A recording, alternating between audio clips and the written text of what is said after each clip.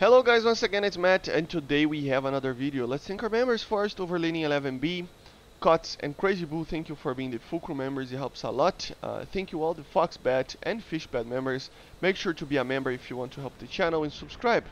And let's continue with the video that I did. Basically it's a continuation of the video that I did yesterday. If you haven't checked that out, check it out. I explained basically on a basic manner for trying to everybody understand how a radar works and some of the systems work in the radar, you know, like pulse Doppler, like how the lock works, like the search works, like everything in the radar department in air-to-air radars work in aircraft. And trying now to implement that video together with how to actually use them in War Thunder. I see a lot of people having troubles with how to use the radar, you know. You normally just fly around and then you use the short range to lock and stuff like that, and it's not using its full capabilities of the radar. Okay, so we are in the F-14 in the test flight. We are going to talk about keybinds together with the usage of the radar and on other aircraft as well, because it depends. Some other aircraft have different types of modes and stuff like that. For example, the MiG-23 has the IST, the Mirage 2000 has different types of acquire modes. So yeah, so if you haven't, or if you at least want to check it a bit, check that video first. That will help you understand a little bit more on what I am doing, especially with the modes and how the radar is actually working, okay? So first things first, okay? So as you see, we have the radar screen there on the right side, and a lot of people ask me why it is a squared radar and not that kind of semicircle one that normally you have. It is an option, okay? So you go on options, air battles, and then you use here, this little thing, use rectangular radar indicator. For example, if I turned it off, it's this type of radar that I think is just harder to actually see the target. You could, in theory, just use it with a larger radar scale, as you see here. For example, it helps a little bit, but not by much. So I just advise you guys to actually, let me put in 100, and use the rectangular radar indicator. Is a little bit harder to understand where it is. You have to actually understand a little bit on how the radar is positioned, but still it is a little bit easier to see the targets. As you see here, you have a more, you know, general idea on how the radar is actually working. You know, here's a kind of a semicircle there. As you see here, you can tilt to the radar and stuff. But I still prefer to use the other one just because of it's easier to see targets, okay?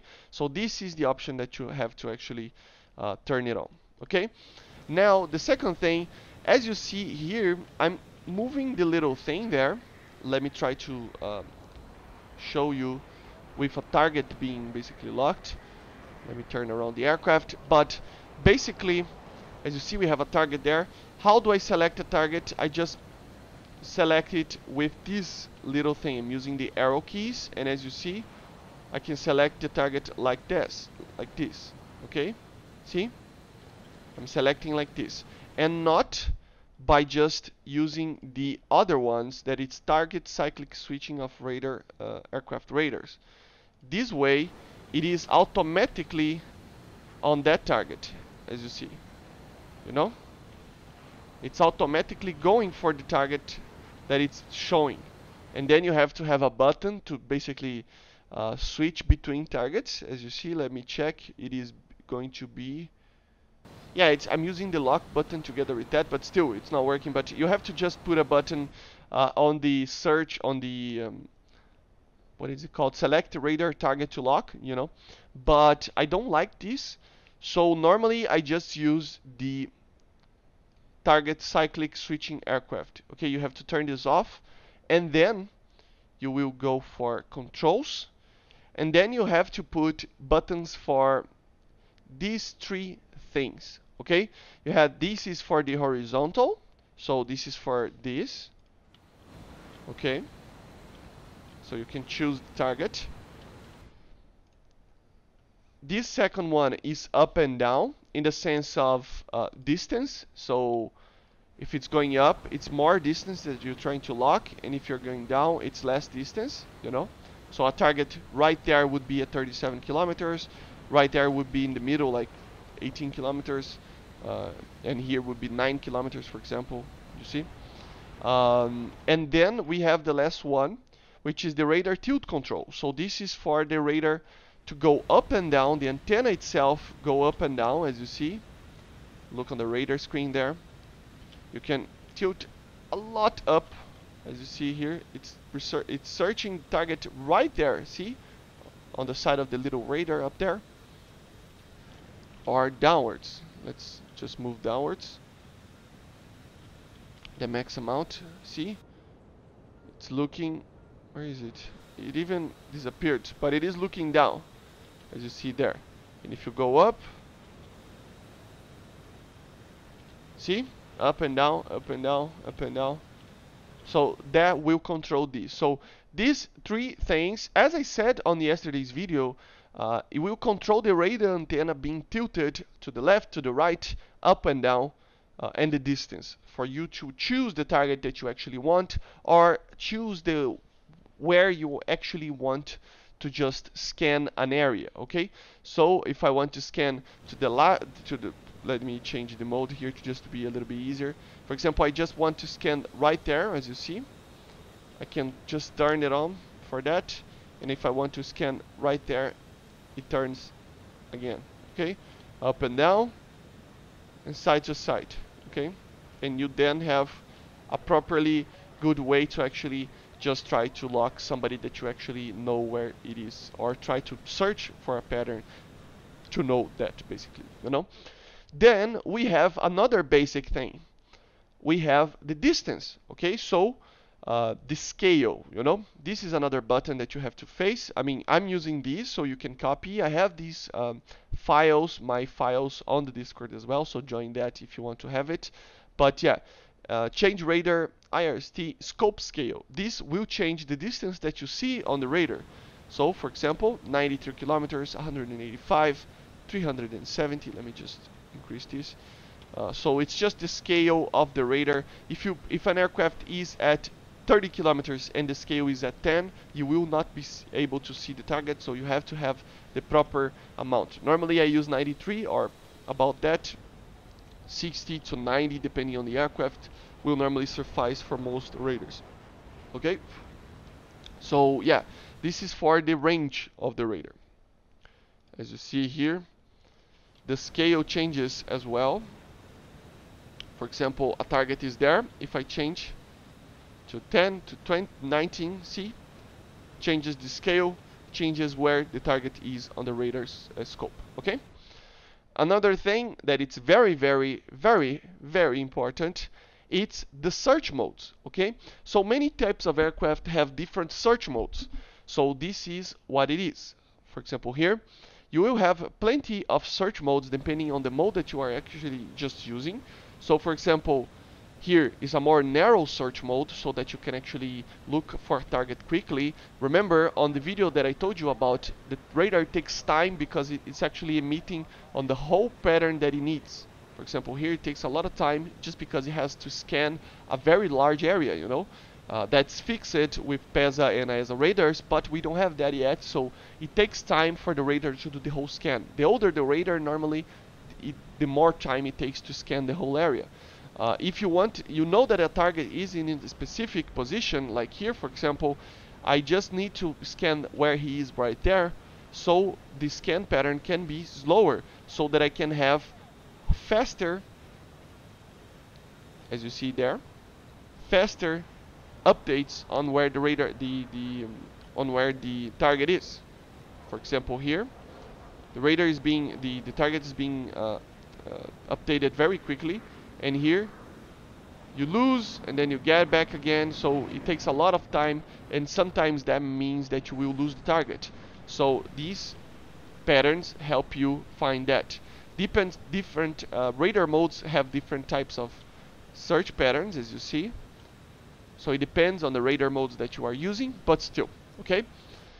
Another type of mode that you can use is the different types of actually radar modes that you have. You know, many types of radars have different types of modes to deal with a certain situation, and that's basically what we have. So basically we have here the mode. This is the actually mode, because the other thing that I told you about, it's the search mode. Now we have the actual mode, okay? And here we will have, for example, the normal search that is seeing the ground clutter. As you see, it doesn't have any type of filtering for ground clutter. Then you change the mode, it is impulse Doppler, it's filtering everything on the ground. Then in the F14 and F4J, for example, F4FGR2, for example, we have the PDV as well, which is the pulse Doppler velocity, which is just measuring the velocity of a target. And that clutter there on the radar is actually the blind speeds of the radar, not the ground clutter. So if an aircraft is on that speed, you will not see the target. So for example, you will probably not see the target here because it needs to be in a certain velocity. So as you see here, for example, on the bottom part of the radar, you will see the scale of 0 kilometers, and the top of the radar screen you have the 10 kilometers range, you know. But then if you change for the PDV, which is the pulse Doppler velocity, you will see less minus 1,476 kilometers per hour, and then up there 7,300 kilometers per 380 kilometers per hour. This is the speed, okay? This is the speed that the target needs to be, so you can actually see the target, okay? For example, here we don't see the target because he's less to those speeds. He's not flying in those speeds, so you will not see the target, okay? It's a common thing in pulse Doppler velocity radars. So you will see that, as I said, the F4J is like that, the F4 FGR2, FG1, the APG59 basically. So yeah, and let me try to get some speed, it helps a bit. Waiting for him to actually turn to me. Once he actually has a positive speed, as you see right there, he's actually coming towards me, so he has a positive speed, and he's turning to me, so, and I'm accelerating. So the speed is getting actually faster, as you see. So it's going upwards because right there it's more speed, okay? As you see here. The faster we go to the target, the upwards it will be, okay? Another modes that we see, obviously, it's the TWS, which is the track while scan. It is a pulse Doppler mode, but it is doing the thing that I told you about that it was going to do on the yesterday's video, okay? So we will look at the target and keep searching. Look at the target and keep searching. Look at the target and keep searching. And with that, it can actually tell some information for the Phoenix to actually where kind of the target is, so that if the Phoenix actually will have a properly good information about it. As you saw right there, the TWS tried to maintain a lock like it was a normal lock, you know. It will basically change the tiltness of the radar and whatever it needs to actually be locking the target, okay? Something that people don't know about and get mad about the TWS because sometimes it is just changing the radar automatically. That's because of the way that the radar works. It's trying to maintain where the target is. This is actually a very good thing, and it helps a lot. And as you see, it is the same pulse Doppler that we see on here and on here. As you see, I don't see the target. That's why. Why? Because of the blind speeds, okay? So the TWS, the search PD, you're not just, I mean, it's the same pulse Doppler mode. You're just not having the same type of information on the radar screen that you can have, for example, here, that you will see that it is in the blind speed, okay? So yeah, as you see here, for example, I'm seeing it on the normal search, but in pulse Doppler I don't see it. Now I see it because it actually has a positive speed, as you see here, okay? So always remember that the scale and the radar screen is just a representation of what the radar is seeing, not the actual, I mean, it normally changes modes, but it is normally just that, okay? Let's see, other things, we're going to talk a little bit about another aircraft as well, okay? But on the F14, that's basically it. Obviously, you have some minor stuff like, for example, the search modes on turning on and off the radar. Basically, if you click that button, the radar will be turned off. And we have the acquire modes, the normal acquire modes for dogfights. If you click this, so this is the acquire mode. Oh, the acquire modes. Let's see right here. Switch between radar. No, no, it's not that. Sorry, it's here. Radar beyond wing visual range. So if you click this, it will go from the normal beyond visual range to the within visual range that you just have to point to the target.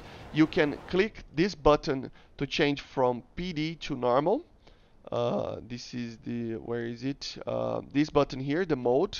You can actually change it from pulse Doppler to normal mode. As you see, the normal mode will have the ground clutter. It will be able to lock, and then sometimes the pulse Doppler it will be, but if the guy is notching, it won't be. Okay, so have that in mind.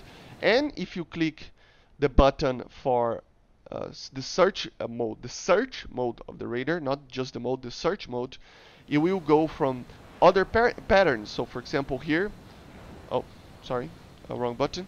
Here for example we have another pattern, and here we have another pattern of search, you know. So we have different types of modes. For dogfights, for example, you are turning to the target and then it locks a little bit quicker than having for example here, it's quicker, right? Because you are just turning, for example, and then you point to the target, it's already locked. Then to have, for example, this and having to actually point the nose there and then trying to lock the target, you know. So it is a little bit faster. So remember, you will have the normal acquire mode for dogfights. Then you can change the mode for pulse Doppler and normal mode, and then the search mode as well for a more broad, for example, for dogfights, or upwards for dogfights as well. Many aircraft will have that in the future, but yeah. Another thing that I wanted to talk about is obviously the lock. When you lock a target, target will just be like that. It will automatically go to the tracking mode, the TRK mode, and it will track the target. It will do whatever is possible to maintain the beam of radiation that I told you about yesterday's video on the target, okay? And with that, you will have basically, for example here, let me go for TWS. I will select the target, click the button to lock. It will go automatically to tracking pulse Doppler, for example. If you are in the normal mode, you can change it as well. Okay, look at the pulse Doppler and normal mode. Pulse Doppler, normal mode. Okay, you can change between them as well. And that's basically it, the way that you need to just learn. The beam of radiation will be going for that target, and the missile will try to go for that target as well. Okay, so let's see some of the other aircraft to see different types of things that you need. And here we have another aircraft for you to know, the MiG-23. All of the MiG-23s have this, okay? The 23M, the MLA, MF, the MLD, every single one of them beyond the BN that doesn't have a radar, obviously. But for example here, you will have the same buttons as you see to look around, to go up and down the radar, the distance, okay? But the MiG-23 radar is very unique, so I have a video on that if you want to check it out, because it has different types of modes than anything else. I mean, you have the MTI instead of the pulse Doppler, as you see, and then the MTI itself, you can actually use it. It's for ground, basically close to the ground kind of situations. Normally the normal search mode will already filter a bit of the ground clutter, enough for you to shoot missiles beyond 500 meters from the ground. But it depends on the altitude that you are as well. But still, it is an aircraft that has different types of modes. For example, now, if you are past like 2,000 meters, the modes are different. If you change the mode again, it will do the search look down, which has another filtering method for looking down, and the range can actually be increased until 90 kilometers, as you see. So it's different, okay? Depends on the radar, it's different. And the main difference between this radar and the other ones is that it has a mode, as you see right there, that little glass thing under the nose there. It has the IRST, okay? You will have basically an infrared search and track, which will have the same possibilities as a normal radar to look to the right. And I mean, it has only 2 scan zones, as you see here. and you can change the up and down, as you see, same as the radar, and side, so you can basically change where it is looking.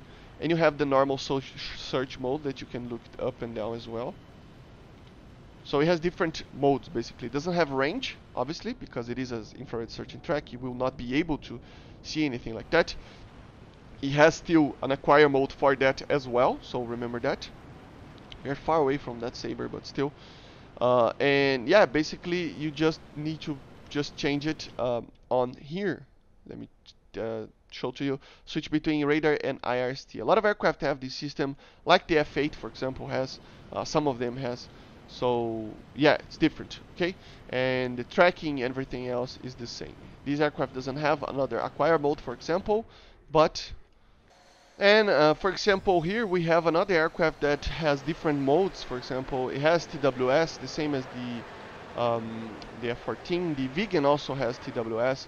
But as you see, for example, the speed of the search is very, very slow compared to the F-14's radar. So yeah, basically, but in the TWS, obviously, you will maintain looking at the target at the same time, you know.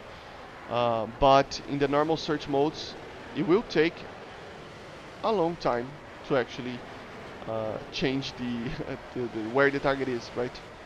Even in the lower mode like this, look at the amount of time it takes to just do that. But still, but here we have another modes for acquire. For example, we have a smaller one like this, then we have a dogfight one like the F-14, and then we have a larger one because it's a larger one. So yeah, it depends very much on many things. So yeah, I hope this was useful for you to actually use the radar. I will be doing more videos on radars and how to do BVR with radars and stuff like that in the future. So make sure to subscribe and let me know any doubts. Maybe I will have the time to actually answer this time, but still make sure to check that out, the other video that I told you about, and check the other videos that I'm going to do about that as well.